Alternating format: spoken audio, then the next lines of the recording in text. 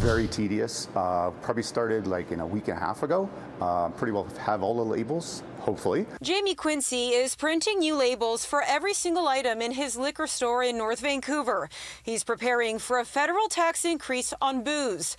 Tied to inflation, the alcohol excise duty automatically goes up every year and is set to jump by 6.3% April 1st. The importer brings something in, he's being taxed on it. We purchase something, we're being taxed. And then as the consumer comes and buys the product, they get taxed again.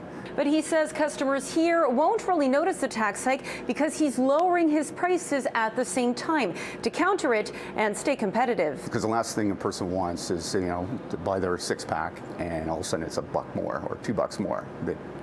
We don't want that to happen. At the time when inflation is at record highs and everything from food to rent is going up, we think it's the wrong time to be increasing excise taxes like this. Jeff Guignard says the excise hike means the cost of everything from wine to beer will go up a little bit. Some a few cents, others as much as $1. He wants the federal government to stop the hike. When this policy was implemented and it was indexed to inflation, that makes sense when inflation is only a couple percent a year. But when it's at 6.3%, no one anticipated that. So the federal government can do the right thing here and cap it at 2% in the budget, which is coming out in a week or so. It's logical, it's reasonable, it's fair, and it's the right thing to do. But the tax increase isn't a big deal for everyone. If you're talking about a tall can, it's 0.1 cent per tall can. David Boquette, owner and brewer at Powell Street Brewery in Vancouver, says while bigger breweries may feel the sting of the tax hike more, for him, increases to the other costs of doing business have been more worrisome. Cost of ingredients have gone up 30%. Our supply costs have gone up 25%. Our rent or lease since the beginning of the pandemic went up